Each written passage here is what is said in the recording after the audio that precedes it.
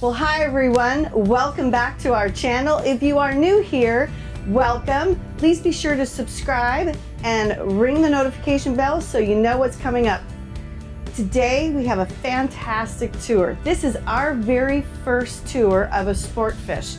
Now, Sportfish, those are pretty common boats in Florida, but what makes this one unique? It's 103 feet long.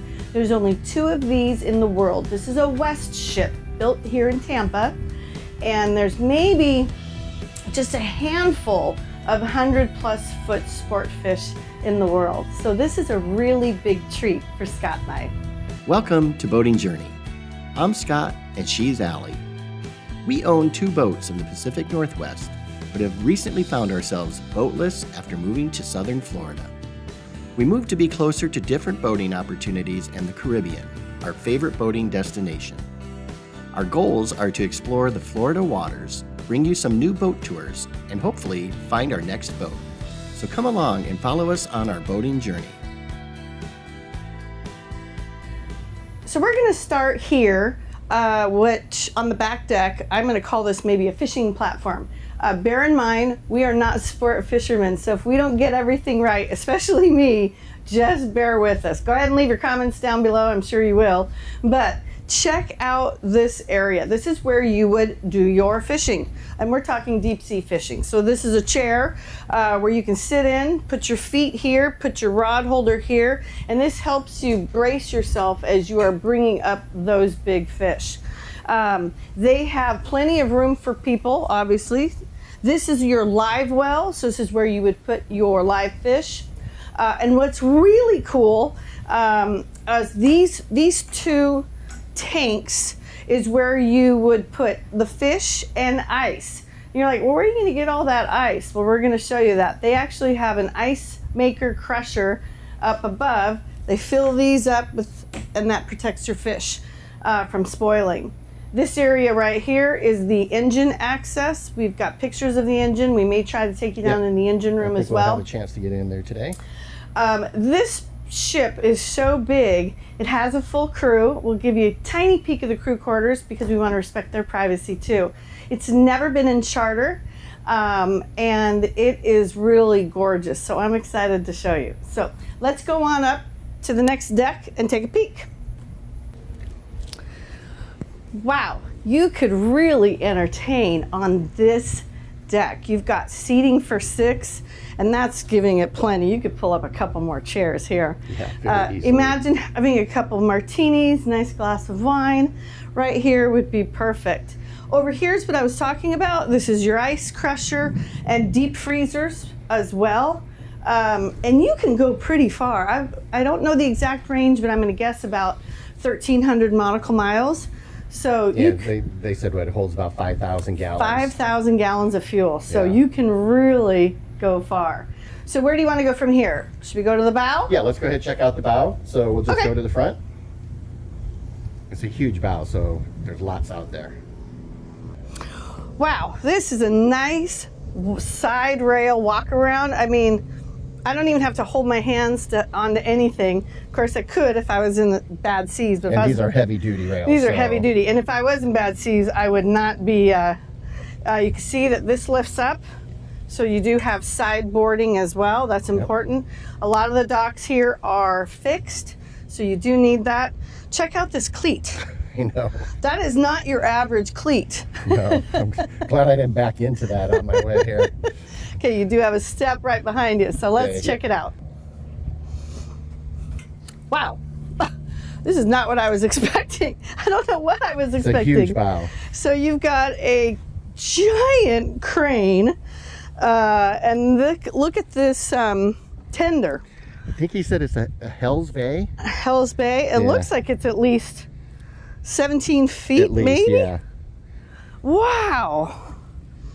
You've got a spare anchor here, or spare anchor. And again, check out these cleats.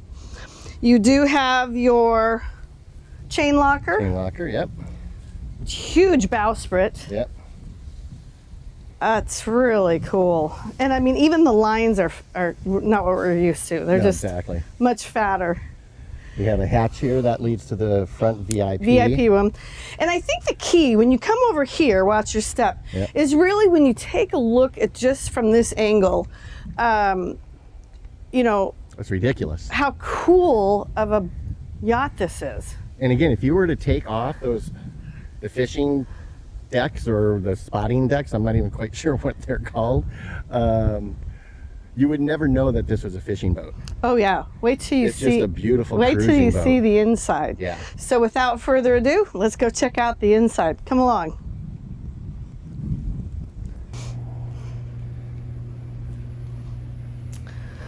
So let's go on inside. These doors, it took us a little while to figure it out, are so cool. They are actually automatic by pressing a button, but they're air powered. Yeah, they're air accessed rather than electric. How cool is that? How cool is that? Now watch your step. Yes, it does have a little bit of a threshold. Yep. So, okay. Welcome to the Crown Royal. That's the name of this ship. And these automatically close right behind you. Yeah. Is that cool or what? Wow. There we go. Okay, let's start out here in the entertaining salon.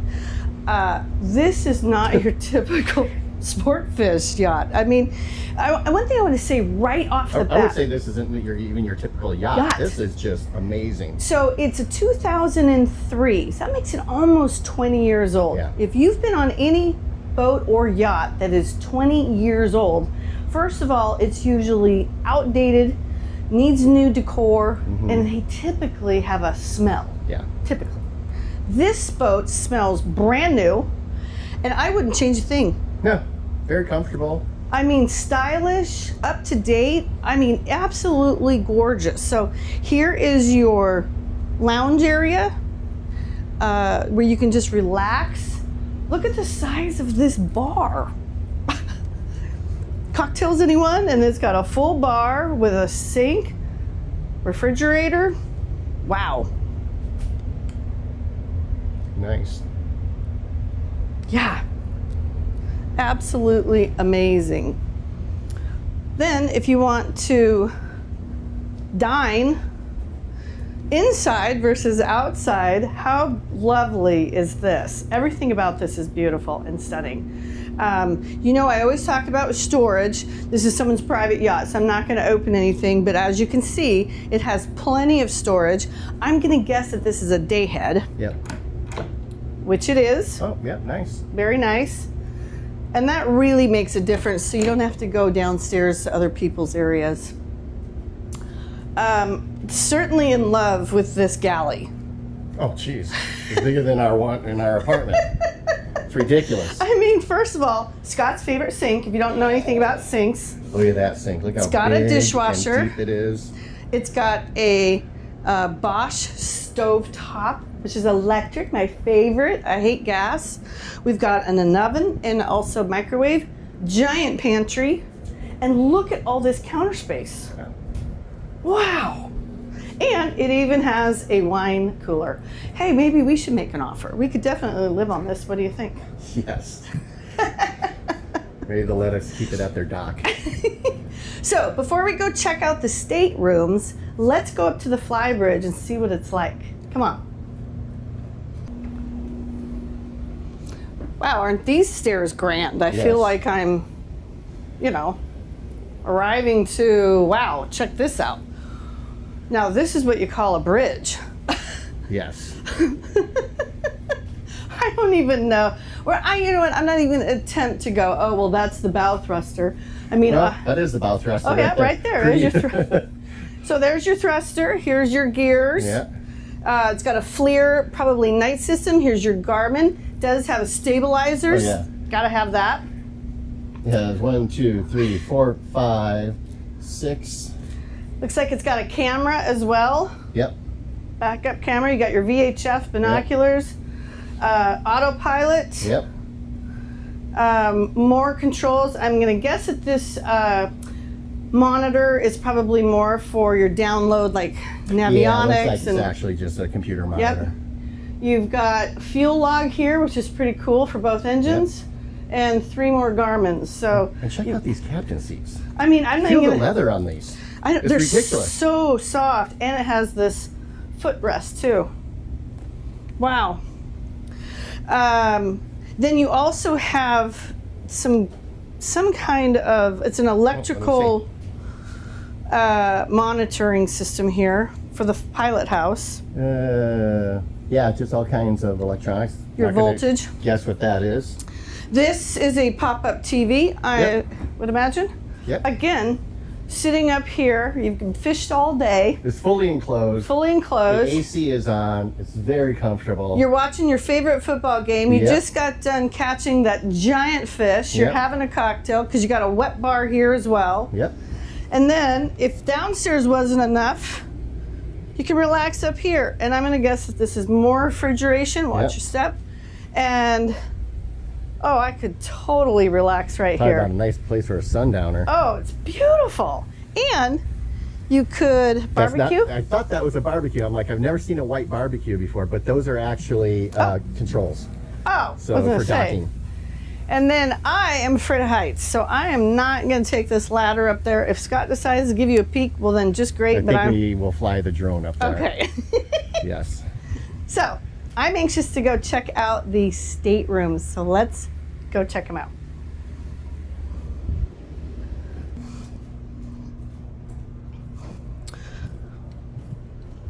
So there are 4 staterooms. I think we start off with the guest staterooms first. Sure. Save the best for last. Absolutely. So moving forward, we have double bunks. Each double bunk, there's a twin on the other side. Yep. They have a TV. They have their own head. And that's the head. Okay. That's the hanging locker behind that door, which is actually huge for a stateroom of this size. Oh, look at that. Yeah. And then if you want to show a peek in here. Let's see. Wow. Oh, nice. Giant shower. Oh, yeah. Look at that. Wow. Electric toilets? Yep, they look like it. Yep. And we have a twin on the other side. On the other side. And then you do have a VIP forward berth, which is very nice.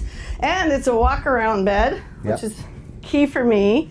It has tons of drawers over here, more drawers here.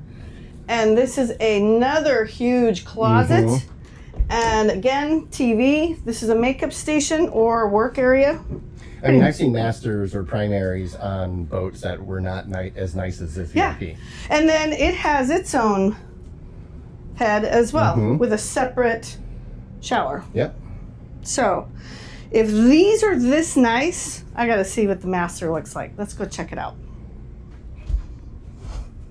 And before we go into the master, right here you have a set of washer and dryer, and you have another set of washer and dryer in the crew rooms. Oh, nice. And we'll give you a peek of those. There are people living in them, but we'll at least give you a peek. Check this thing out. First of all, it has a regular telephone. So I'm not sure, that's funny. I'm not sure where it connects to. It must have some kind of landline. Yeah. This is almost bigger than a king. I mean, this is massive. Yeah, I wonder if it's a California king is longer than a regular king. It just looks wider than a regular king. I think it could be custom made. In fact, it is huge. Yeah. You've got another makeup stand, plenty of storage. Again, I'm assuming this is a big deep closet. Big deep closet. Absolutely, plenty of storage. TV. And then kind of not really a Jack and Jill. I mean, it's got a shower between it. And then you've got his and hers vanities. Yeah, I kind of like this actually, where it's together but separate. Yeah. So you actually have your own space for his and hers. And again, I don't feel like it's outdated at all. It is just absolutely stunning. Very warm feeling in here.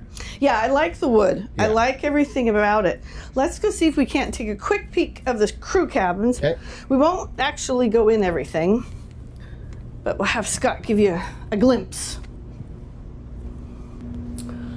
Alrighty.